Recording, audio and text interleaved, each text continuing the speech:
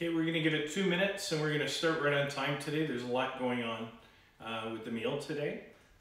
For those of you that have been watching the stream from last week, this week we're preparing salmon. Hopefully some of you are outside enjoying the weather. I'm not anticipating a big showing today, but you can follow this at a later time. So today we're gonna be producing seared Atlantic salmon with spiced Israeli couscous, and we're doing a mango relish with some fresh asparagus and some pen blistered tomatoes. Okay, so we'll give it another minute.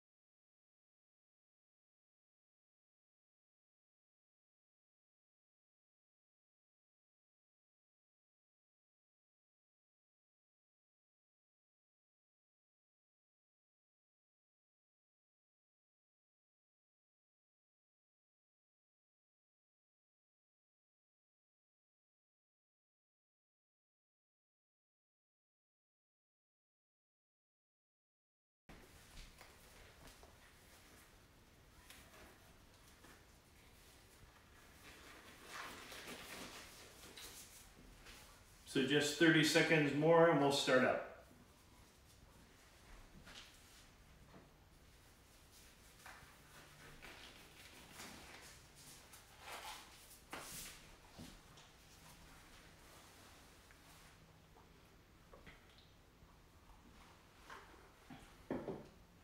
Okay viewers, so as discussed a couple of minutes ago, today's meal will be seared Atlantic salmon.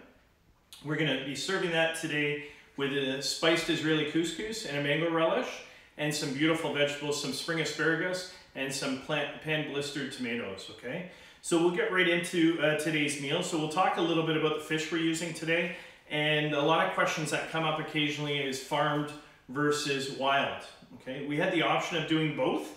The reason I went with this variety, which is typically a farmed salmon, is because the only product that I had available in a wild form was frozen. So I wanted to use fresh for the video today. But whenever available, wild is always the way to go, okay?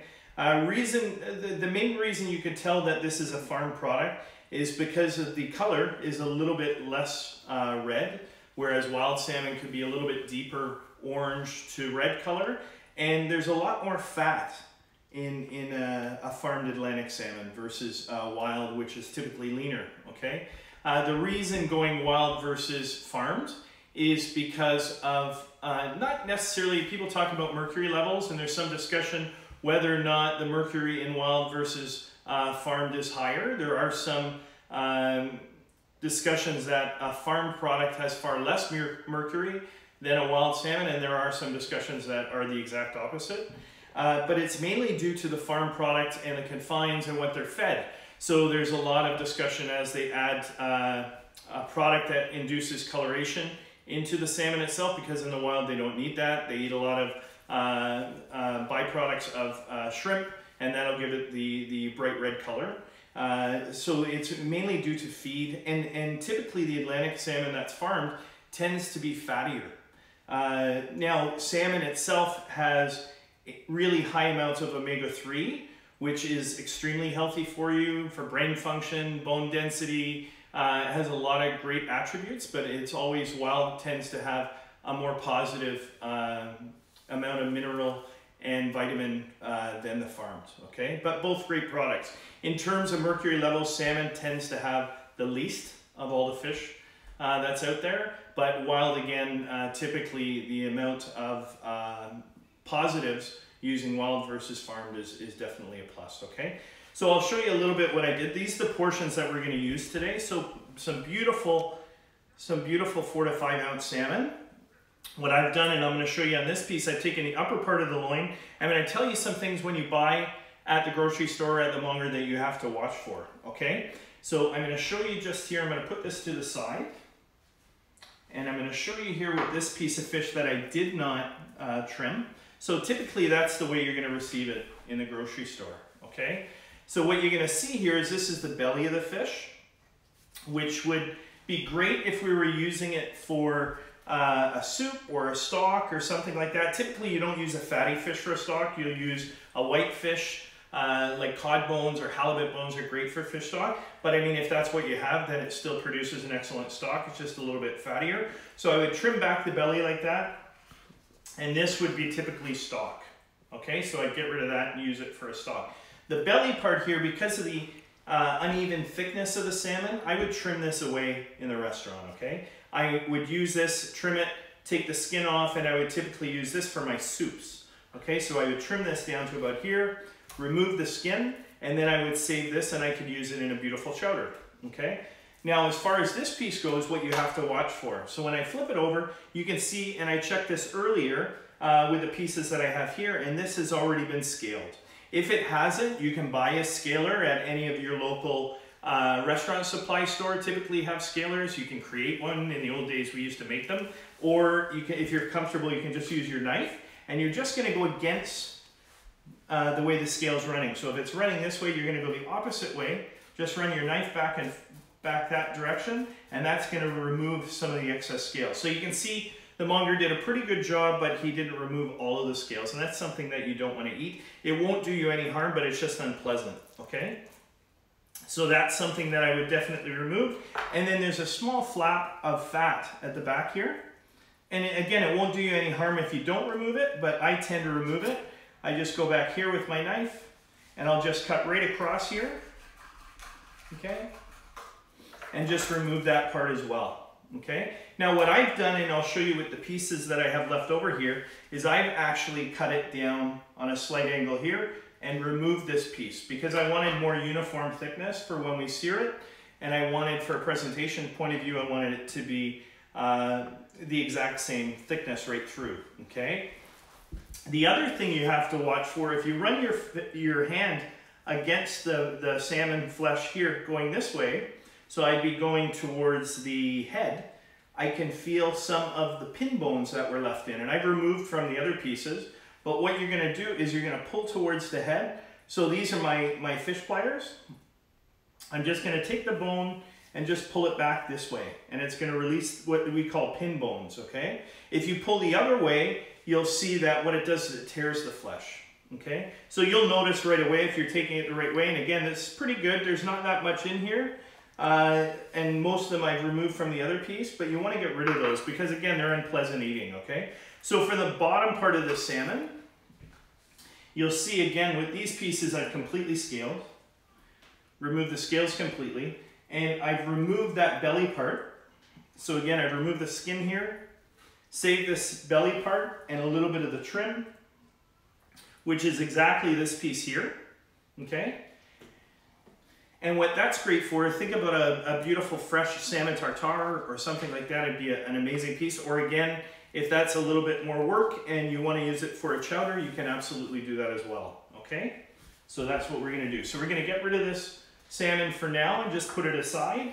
And then we're going to start working on our mango relish, okay? So I'm just going to remove my filthy cutting board.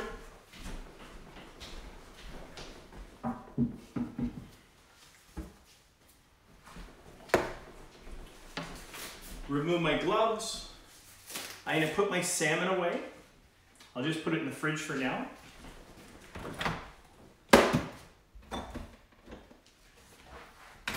And then we'll start working on the mango salsa. Okay.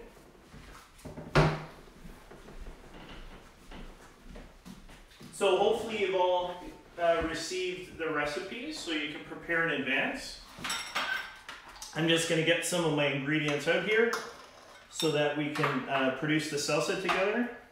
Again, very, very easy recipe.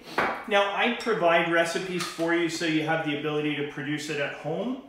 But as we've talked about a couple of times when we do these demos, is that if you wanted to add more or less of something, by all means, it's completely up to you, okay? So if you're a garlic lover, feel free to add more garlic. If you don't like cilantro, then feel free to omit it from the recipe. It's completely up to you, okay? So I'll talk about a couple of tricks and a couple of the ingredients we're using.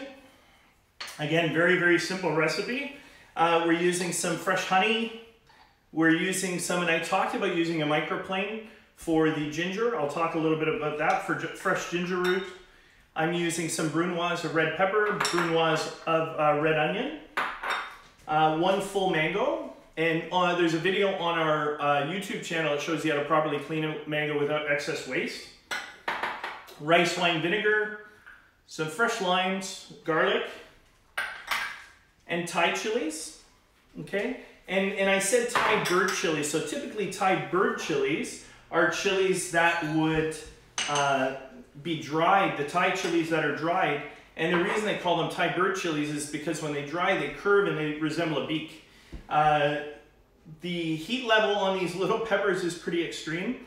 We made a hot sauce last night using 3 different types of peppers, and let's just say people were coughing all day. So they can get pretty extreme. I think it's 50,000 to 100,000 Scoville. So a quarter of these chilies inside the mango salsa is more than what we need, okay?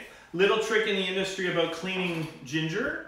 I know it's difficult to peel with a knife and there's a lot of loss, but if you use the front of a spoon and you just drag the spoon around the side of the ginger, you'll be able to eliminate the skin and save a lot of waste. Okay, so just a little industry trick there. Feel free, guys, to ask any questions if you have any questions along the way, and I'll talk you through any of the recipe that I can. I have my cameraman Billy will tell me what your questions are, okay? So again, very simple recipe. We're gonna get this made in advance. So we're just gonna empty all our mango into a stainless steel bowl.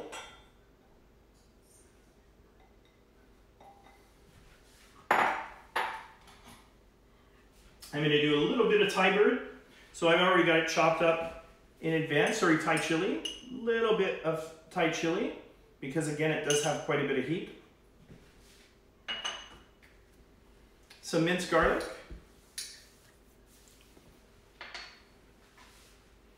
Some minced ginger, and we talked about using a microplane. A microplane actually is the name of the company. I think I have one here. The name of the company that we use, actually it's right here. Name of the company that produces these zesters and peelers, and what they do is it will eliminate a lot of the fiber from the center of the ginger and just give you the pulp, the flesh itself, okay? Some nice brunoise red pepper. Some red onion.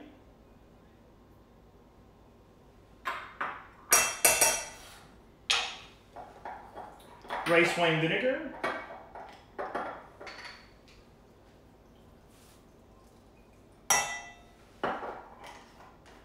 Some honey, or you can use some agave if you prefer not to use the honey. Okay. Make a mess here. Some lime juice, fresh lime juice. And what I've done is I've rolled out the lime so that it releases a lot of the essential juice. So I'm just gonna squeeze that.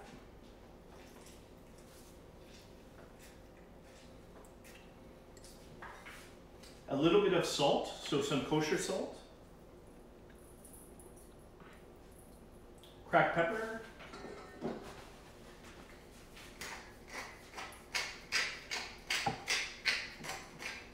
Some cilantro, which I have over here. So they talk about a lot of recipes when you're doing fresh herbs that you're stemming them. With something like cilantro that has very delicate stem, you don't need to completely stem it. I've just completely washed the cilantro in advance.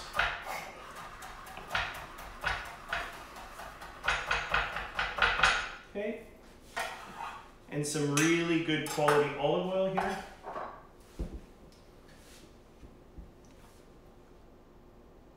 And then always, whenever you produce anything, please taste it for seasoning, especially, okay? Let me see here. So I'm just gonna mix all those ingredients together. I love cilantro, I love garlic, love chili, so for me there can never be enough cilantro. And I'm just gonna leave this in the fridge. I was thinking about this dish because I wanted to do something that reflected, hopefully, the weather we're gonna start to feel. So today's a perfect example. This would be a great relish for a barbecue. So a piece of salmon grilled. We're going to be searing this one inside because I didn't know what the weather would be like. But to produce a piece of salmon on the barbecue and serve with this relish should be fantastic.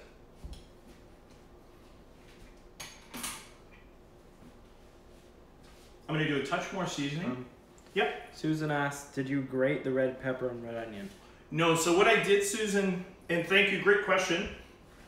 What I did, Susan, was we call it brunoising. So I've taken the flesh of the pepper, cut it in half lengthwise, and cut it very, very, very fine. So we call it a fine brunoise. But essentially it's just a very small dice, okay? And all those ingredients were raw. So the peppers are raw, the onions are raw, pardon my back. All the ingredients that we're adding to this salsa, and I'm going to be serving it at room temperature. So there's no need for me to heat it up. I'm going to be serving it on a warm dish, so it's perfectly fine to be served the way it is. So all I'm going to do is just move it to the side, so that when we're ready for it, when the salmon's seared, we're going to add it to the salmon, okay?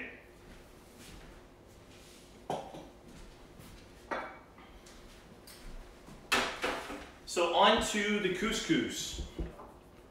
So I'm not sure how many of you are familiar with couscous. I brought a few variations because I wanted you to really see the differences and the distinction between using an Israeli couscous or a pearl. It's also called pearl couscous. It's also called Jerusalem couscous. So it has a number of different names. Versus a more North African couscous. And another one is called frigola sarda, which is very similar, but that's the Italian version of couscous, okay? So I'm going to show you here some of the different variations, okay? This is the one that you're probably more familiar with. So this is a North African couscous that you think when you're cooking in an Arab dish or a Middle Eastern dish that has use of a tagine and stuff like that. So that's more common. Some of the ones becoming more familiar these days in terms of using in a salad is this is the Israeli version. So the main difference with this one, the North African couscous is using a semolina flour, but you're actually rubbing your hands together to produce these fine granules of couscous, okay? The Israeli couscous, now they're machined. The major difference, again, using semolina flour, these are roasted, okay? Dry, roasted. And then frigola sarda is the Italian version, and these come in varied sizes as well. So they can be larger, a little bit smaller, and you can see the real difference is in the color. And the reason that is these are roasted in a wood oven, and it gives this real distinct roasted coloration on some of the pearls themselves, but it's a deeper, and the reason they roast it tends to give it a nuttier flavor, okay? And we're gonna be doing a little bit of that in the pan when we're producing our couscous, okay? So I'm just gonna get rid of the ones we won't need. Evan asks, what's your favorite food and what's your favorite food to make? You know what, and I hate to say it this way, because I am born and raised Canadian, and I'm sure there's a lot of cuisine in Canada that I'm not familiar with. But for me, I love a lot of the things that would be foreign to us, so more ethnic flavors. So think of Thai food, Middle Eastern food, anything that I never grew up on when I was younger, like familiar flavors, are probably the ones that I would say today are my favorites. But that's a great question, right? And guys, honestly, if there are dishes that you'd like to see, by all means, make some requests and we'll do that in the live version as well, okay? So I'm just getting all the ingredients combined, and the flavors I decided to go with this particular couscous was more of a Middle Eastern style, okay? So I'm using flavors that are familiar to a Middle Eastern background of, I'm using ground cumin, cinnamon, garlic, some chili. I'm using a chicken stock, but by all means you don't need to use chicken stock. You can use just regular water. You can use a fish stock if that's what you wanted to use, but I'm using chicken stock because I made one and it gives great flavor. And I'm going to show you just how easy it is to produce this couscous, okay? So you're going to follow me over to the stove.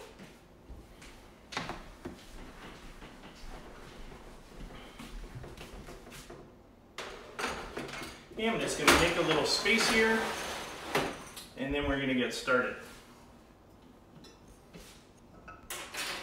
Okay, okay? Let's get my olive oil and I'll be back.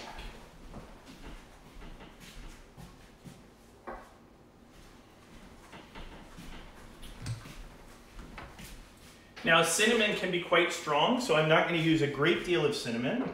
I'm going to turn my heat on, and you'll understand why in a second. Turn my heat on medium to high.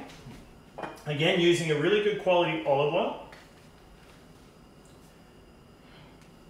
I'm going to put a really good quality olive oil in there. And what I'm going to start by doing is I'm just going to start by roasting some of my couscous in the pot here, okay? So I'm only going to produce, because I'm only making 2 dishes today, I'm only going to do half the recipe. So I'm going to put half this amount into the pot here. And what you're looking for is you're looking for about 1.5 times the volume of liquid to 1 part of the couscous, okay?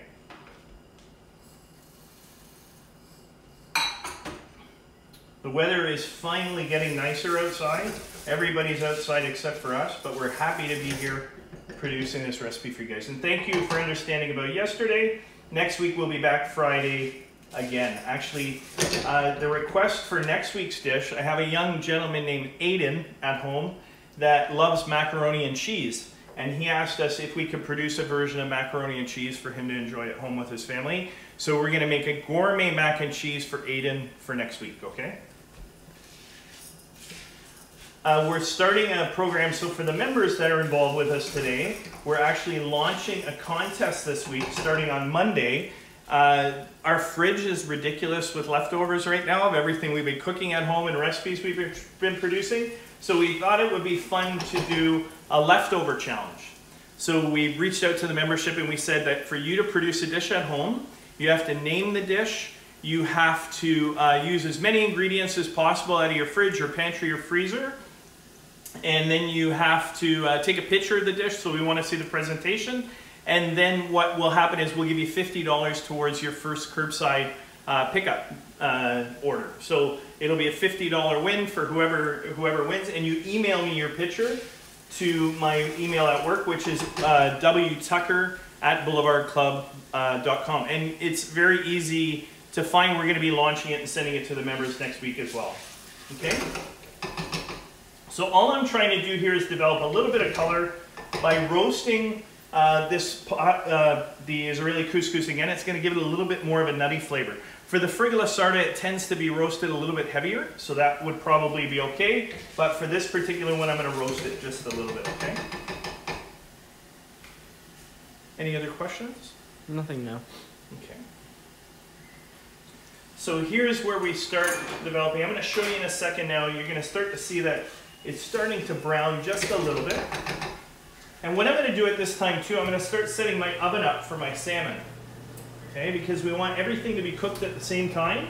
So I'm going to set convection on my oven, and we're going to set it for about 350, I'll say, okay? Okay, so you can really start to see that some of the color is deepening here. That you're starting to get nice dark granules of the pasta.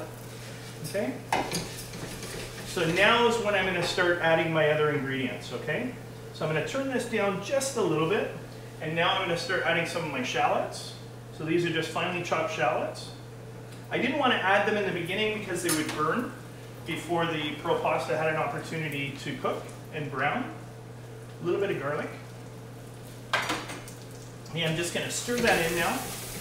Just develop some of the flavor. And we call it sweating, so I'm just sweating the ingredients to allow some of the essential oils and some of the flavor to come out of that vegetable, okay? Okay. With couscous, it's a lot easier to develop the flavor early. So meaning any of the spices that I'm adding, like the cinnamon and cumin and all that stuff, I would be adding now as opposed to trying to add it later on. So I want to build and layer flavor right now. So about a teaspoon of cumin, about a half teaspoon of cinnamon, okay? I'm going to add that Thai bird now. So So a little bit of the Thai bird, and again, very hot, so I don't want to add too much. Susan asks, what could you use for a gluten-free option? Gluten-free option, so you know what, a lot of the rice pastas and stuff like that are on, or rice itself would be great. So if you're doing a rice dish, this is going to have a very familiar consistency to a risotto, so a risotto would be a great finish. But again, anything, these are all wheat-based obviously, but rice would be a great option as well. Okay, so we're going to add half that stock. And at this point, I'm going to add a little tiny bit of salt and pepper, but not a lot, okay? Now all the fresh herbs that we're adding at the end, so we talked a little bit about cilantro. I have some chives too. If somebody doesn't like cilantro, we would go there. But now the time is I'm just going to turn down the heat a little bit, and I'm going to allow it to simmer, adding a little bit of salt. I'm going to taste that water to make sure, because it is a starch, it's going to absorb a lot of that salt. So I want to make sure that the seasoning is enough, because at the end it's a little bit difficult to change and alter the flavor at the end. So the chicken stock has such great flavor. So a little bit of seasoning is going to go a long way. And I can do a little bit of cracked black pepper as well. And that's how hard this is. Now I'm just going to let it simmer. And when it gets close to the end, I'm going to cover it. When the liquid is starting to evaporate, I'm going to cover it and then just allow the liquid to evaporate at the end, okay? So I'm just going to turn this right down, and I'm going to have my cameraman keep an eye on it for me as it's simmering. And then we're going to get back to the other side, and we're going to start talking a little bit about the vegetables and the accompaniments to the dish, okay? So let me just get rid of some of this stuff, Billy.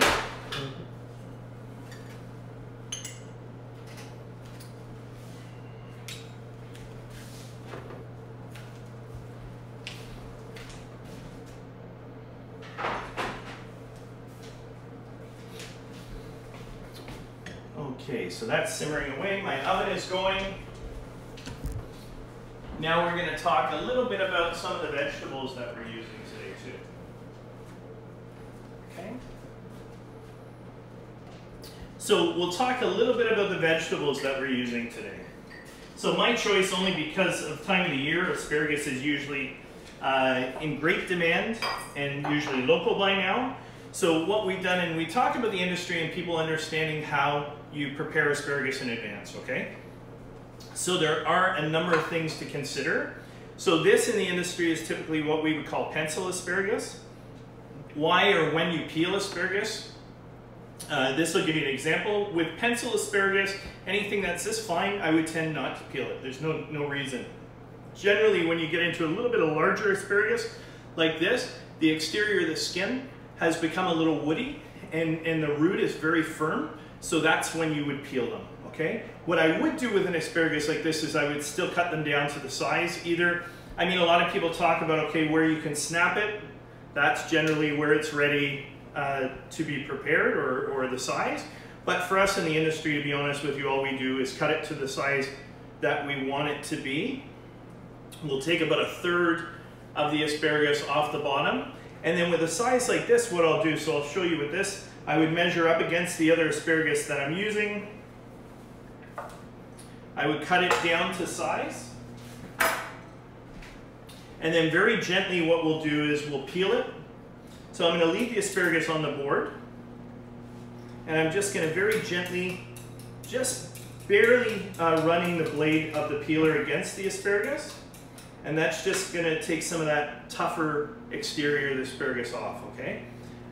When you're cooking asparagus, so we're going to talk a little bit about what's essential when you're cooking the asparagus. So with a green vegetable, to maintain the chlorophyll, you obviously need the water to be boiling, and you need it to be well salted, okay? And the reason that is, now if you're preparing in advance, say you have a big dinner, and you have a bunch of guests coming over and you want to do as much as possible in the beginning so that you don't have to worry, what you could do is pre-prep your asparagus, have them all blanched, and refresh them in ice water. And what that does is it'll stop the cooking process, but it'll also maintain that bright green, beautiful vegetable color that we want to showcase when we're serving, right? So salt in the water, really, really important. Obviously no acid, so you don't want to put vinegar or lemon juice in there because it'll just change the color. And then a quick in boiling salted water, and then right out into ice water, okay? And that will halt the cooking and keep that vibrant green color. The way to store asparagus in the fridge, if you have the ability to and you have a nice big fridge, you can trim them down to where you want them and hold them upright so that the tips don't get destroyed, and in a little bit of water, and that'll just maintain them, keep them from drying out, okay? The extras, so the stuff that comes off after we've done everything, so what I would do, say we love asparagus at home and we prepare it every week, and there's always this end product that you don't know what to do with, and the peels even, okay? What I would do is put them in a small pail, put them in the freezer, and then whenever you're making asparagus soup in the industry, this is how we make it. So that beautiful green asparagus soup is made with all the bases, and then what we'll do is we'll garnish with some of the tips. So we trick you a little bit. We use all our end product, but produce beautiful asparagus soups, okay? So the other thing we're going to use today, we talked about pan blistered tomato. So I go to the supermarket, I wanted to produce it using things that we all can pick up at our local supermarket. So these were available at Longo's, and I thought they'd be beautiful for presentation. They're just stem cherry tomatoes, and we're just going to cook those very lightly just in a hot pan, just to blister the base and just heat them up slightly, and that'll be our presentation again, okay? So let's move this aside. So we're going to bring our salmon back out at this point. I'm going to move our vegetables over to the stove.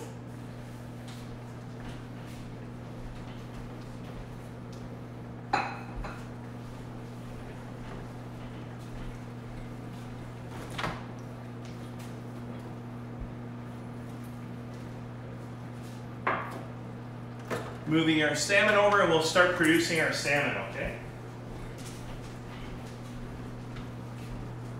What I'm also going to do so that everything is timed properly is I am going to start heating up the water in the back for my vegetable very slowly, okay? So we talked about a good amount of salt in the water in the back, and I always talk about this when I'm cooking pasta as well, is that the water in the back for the vegetables as well should have the salinity of the ocean, okay? So it should taste like ocean water.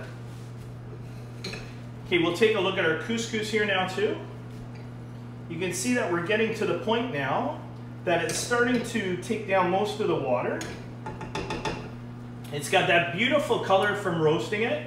I'm just going to taste it and see how much of a bite it has. Still got a little ways to go. And what you're going to see is very soon, I am going to add a little bit more salt though, but the flavor is great. I'm really getting that nutty flavor because we toasted the couscous a little bit more. Okay, and again, like I said, the end product should be very similar to a risotto. Okay, so at this point, it's done.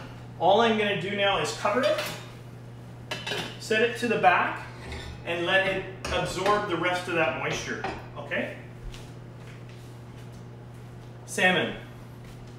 So really important thing to know about salmon. So if you have a non-stick pan at home, fantastic.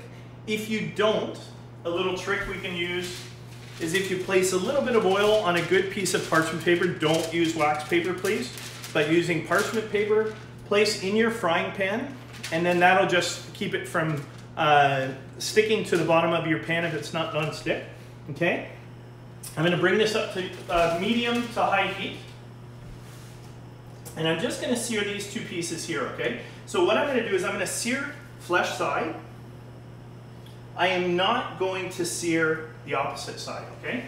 So I'm just going to do a little bit of cracked pepper, a little bit of salt, and I'm not going to flip this salmon. Once we get to the point where it's almost cooked, then I'm finally going to turn it just at the end. But for the most of the cooking process, it's going to sear this way down, okay? What I'm also going to do here, can you pass me a little bit of paper towel there, please? What I'm also going to do here, because I really want the skin of this salmon to be crispy, so what I'm going to do is I'm just going to dry off any excess moisture here, just to make sure that that skin is really, really crispy. And then I'll show you a trick that we use. So again, searing, I can use a nice quality olive oil here. Okay, and you're going to see the oil dance a little bit, and when it dances, that's how I know it's ready. Okay, but I don't want to add this to the pan until it's hot. If I do add it to the pan when it's not hot, you can see how it's pulling away from the sides. That means it's pretty hot. So what I'm going to do is always back away from myself. You can hear, when it's hot enough, you'll hear the noise in the pan. And just a little bit more. Okay, and what I'm going to do is when I put it in that pan, I'm going to move it around a little bit, okay? And the reason I'm moving it around, that'll prevent this from sticking. If I have too much moisture in that skin, and I'm putting it in this pan, it can tend to stick. Okay? So again, I'm going to do the same with the other one. Move it around a little bit, just so it doesn't stick. And then I'm good to go. And what I'm going to do, I'm not going to rush this process. So I'm just going to turn it on medium to high. And I'm just going to let it sear. And when it gets about a third of the way up the salmon, so I start to see the browning just a little bit up, then I'm going to fire it in the oven. But you can see now the salmon is good. It's not sticking. Maybe this isn't the safest way to do it, but I've been doing this for a while, so I'm okay. But that's where we're at, okay? I'm just going to place this other piece in the fridge.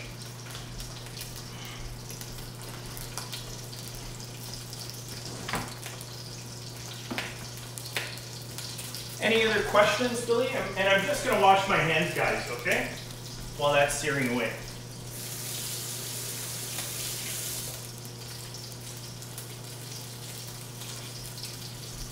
Okay. So you can see these are beautiful now. They're not sticking. Medium to high heat, we're good to go. I'm going to take a look at my couscous. It's starting to look really, really great. It's absorbed all that moisture.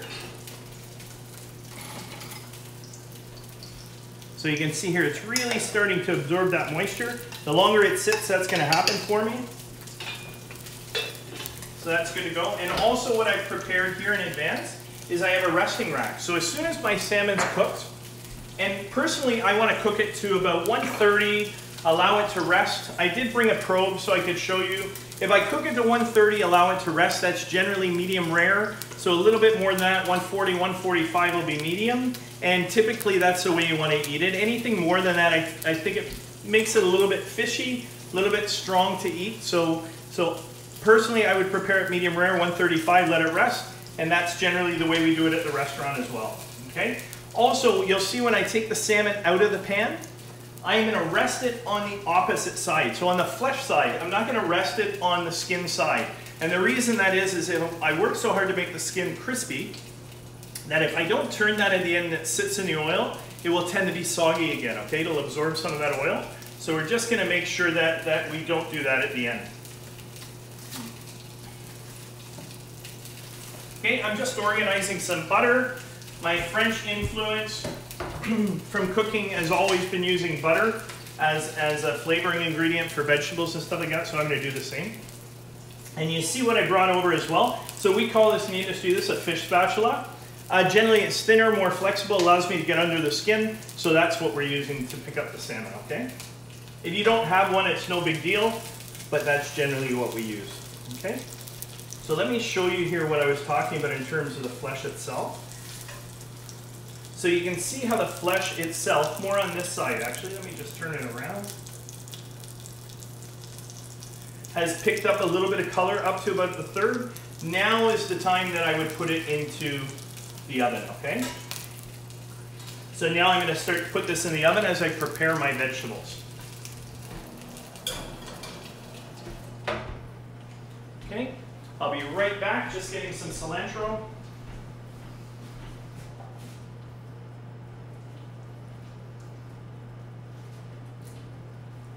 So what I'm doing, guys, is I'm just getting a little bit of cilantro for the couscous. And again, it's more just to bring those two flavors together. So again, in Moroccan or Middle Eastern cuisine, they tend to use a lot of cilantro. So I'm just bringing some of that over so I can add it to my couscous. And I'll bring over my vegetables as well. Okay. Okay, so that couscous in the back now, like I said, it's really absorbed. I'm going to turn off the heat here for the time being. Really absorbed a lot of that moisture. Okay, so there's a little bit of moisture in the bottom, which completely is fine. But what's going to happen is that's going to come together as well. A little bit of cilantro now. If you'd like, you can put in a little bit more olive oil, so it says as needed. I can add a little bit more olive oil at the end here if I feel that that's something I wanted to do. Delicious. So I'm going to add a little tiny bit more good quality olive oil. And that's done. So the couscous is ready to go. Okay. Let me just mix that in. And really, really delicious and a great alternative starch, okay? So something that isn't as common as again, the regular ones, potato, rice, the more common starches. Okay, and what I'm gonna do is I'm gonna start heating up my pan for my tomatoes. It's gonna be here, so medium to high heat again. I'm gonna move my couscous to the other side for plating.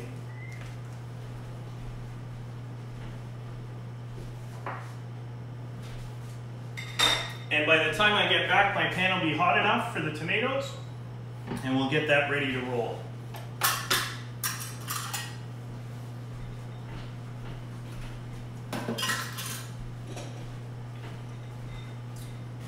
Have any of you tried any of the dishes at home since we've begun all this cooking videos?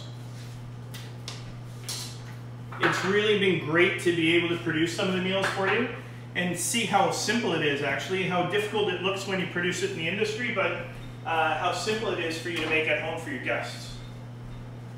Susan asked, can you talk about, quote, really good olive oil brands? You know what? Actually, that's a really great question. Or what to look for. Again, we talked a little bit about preparation and what the exact dish is. So this one I've been using for a couple of weeks now. I talked about it since we started doing the Italian dishes. And what I was looking for in this one, this is a little bit more peppery and has a little bit more of a bite than there are some fruitier alternatives. I talked about using a fruitier olive oil, and you can use it in dessert, which is something that we've done at the restaurant as well. You know what, the best thing is there's so many varieties out there, is to talk to the person that's either at the particular specialty store, because they'd be familiar. I mean, Pasquale Brothers in Etobicoke, they must have 20, 25 different kinds of olive oil. So what I do as a chef is I go in, try some of the different variations that they talk to me about, what types of dishes we're preparing, and they suggest some, I take them home. A good way to check it is for aromatics, is what I do is put it in the palm of my hand, and I'll rub my hands together like that, and you'll get whether or not the olive oil is very floral. And also there are also olive oil sommeliers now, believe it or not, that they can talk to you. And I believe Christina from Pasquale Brothers is an olive oil sommelier, and she can talk to you about all the different olive oils that are available and what they work well with and sort of things like that, okay? But there are so many great products on the market. It really depends on the dish that you're preparing and what exactly you want to, what exactly the end result you're looking for, okay? Hope that answered your question. But this has been great, Provenzani, and I picked it up at Pasquale Brothers. But the one thing to remember is you are not going to be able to get a great quality olive oil for really inexpensive, okay? It's gonna cost money, so you have to be willing to spend a little bit more to get a good product. So the tomatoes now, I'm just gonna put flesh down. You can hear them sizzling. Just gonna move them away. That's moisture coming out of the tomatoes, okay? And I'm just gonna put them like that, move them away again. I'll move it towards me. Moving it towards the cameraman. And all I'm gonna do is season them. So I'm just gonna use a little bit of salt and a little bit of cracked pepper. Okay, you can toss in a little bit of flavored oils if you have. Okay.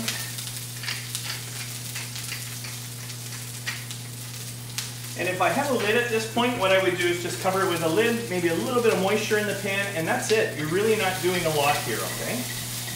So I'm just allowing it to blister a little bit, just to give it a little bit more flavor, and go from there, okay?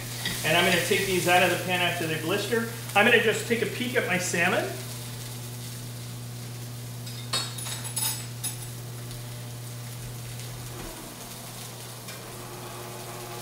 So salmon's got a ways to go.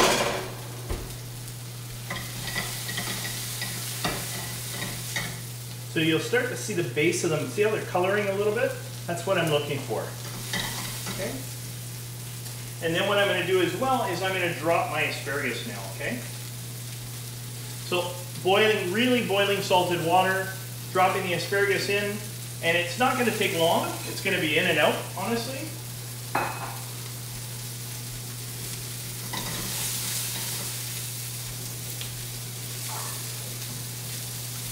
I have a pot here that I'm just going to drop a couple of pieces of butter. Okay, those tomatoes are almost there. Yeah, that's better. So what I'm going to do now is just drop in a couple of knobs of butter into the tomatoes, and they'll be good to go, okay?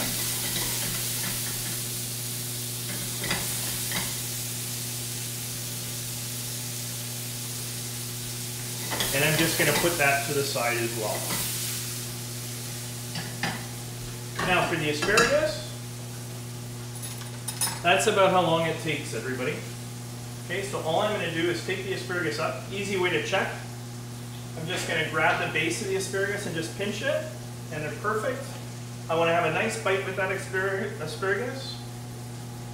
I'm just putting it in here into my strainer.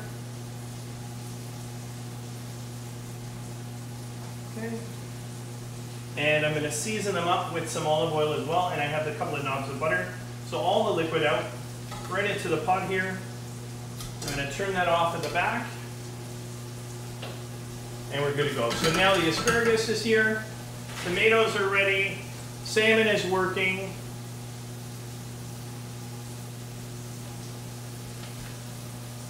Okay. I'm just going to move my tomatoes over, and by that time we'll be ready to flip the salmon and ready to go. The knobs of butter that I put in at the end, you're going to start to notice that they're going to start lightly browning, and that's exactly what I want. I want a little bit of a noisette just to give a little nutty flavor to the tomatoes as well. Okay. A little bit of salt in the asparagus. Cracked pepper. And there we go, okay? So let me just toss those around. I'm going to bring my tomatoes over, turn off my asparagus, and finish the salmon.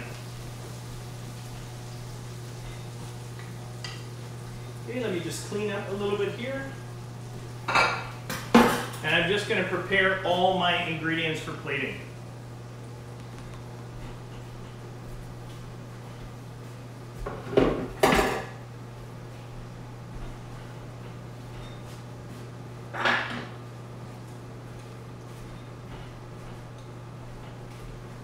Okay, so the asparagus is coming over.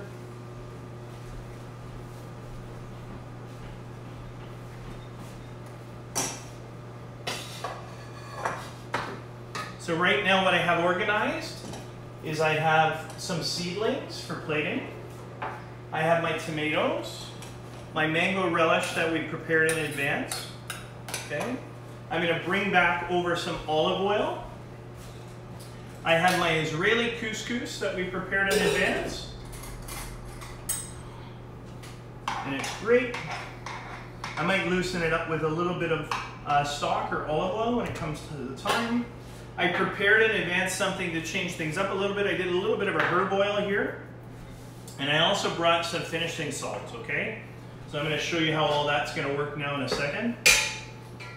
We had good news this week that it looks like the clubs are starting to reopen. I know golf courses have, and we're making our plans to get back to the Boulevard Club, to the membership. So I'm excited about being able to offer them some curbside delivery programs and pickup programs. So we look forward to seeing you back at the club really, really soon. Okay, let's go back and take a look at our salmon now.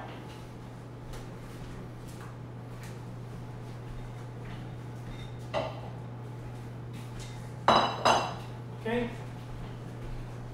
so our salmon should be close to the halfway point. So you can see how it's starting to have a little bit of color. It's gone from being completely pink and now it's getting a little bit of translucency there. So what I'm going to do now is using my salmon spatula, or my fish spatula, now is the time that I'm just going to change and turn it over here, okay?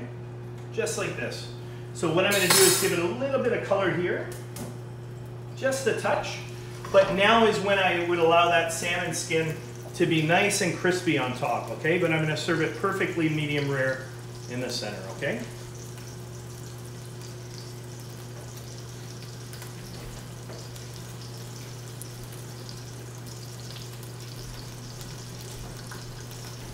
Okay.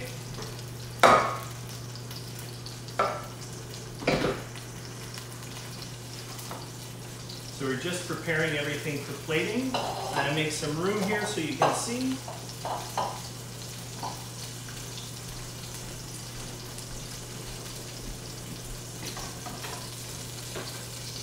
Okay.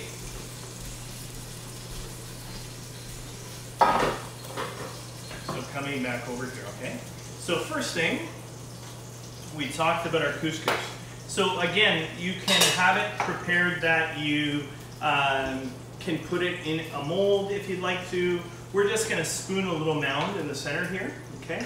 So again, really nice and fluffy, has good amount of moisture, so it's not a dry end product. You can cream it like a risotto if you'd like to. But we're just going to put a little bit of that down the center, okay?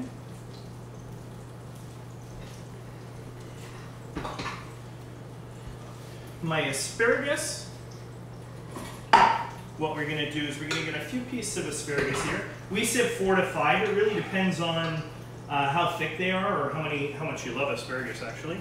So I'm just going to put 3 this way. I'm going to put 2 the other way, just across the other way. So just a little bit of crisscross pattern there. I'm going to take those beautiful tomatoes. Actually, I'm going to wait on the tomatoes. I'll do the salmon first. So again, skin side up. I'm going to place that right in the center of the couscous and the asparagus. I'm going to have some of those gorgeous tomatoes along the side. Okay, so I'll let you see some of that. Maybe pull some of my asparagus out a little bit so you can see it. Now for the mango relish, I'm going to place that in a couple of different areas. So yes, I don't want to put it right on the skin because the skin itself will get soggy. So what I'm going to do is just spoon some of it down around the side. It'll add a little bit of drama and some presentation there, okay? Some color to the plate. If you want to put some on top of the salmon, I would maybe spill it down over the side, not necessarily right across, ruining all that beautiful crispy skin that we created. Okay, the herb oil that we have. So I'm going to use some of that herb oil and just pull it across the plate in different areas. That finishing salt, I'm just going to sprinkle a little bit on top of the skin of the salmon, just to give it a little bit of that. It was unseasoned in the beginning, so that's the seasoning aspect. And then finally what we're going to do, Billy, if you wouldn't mind passing me the olive oil back again, please.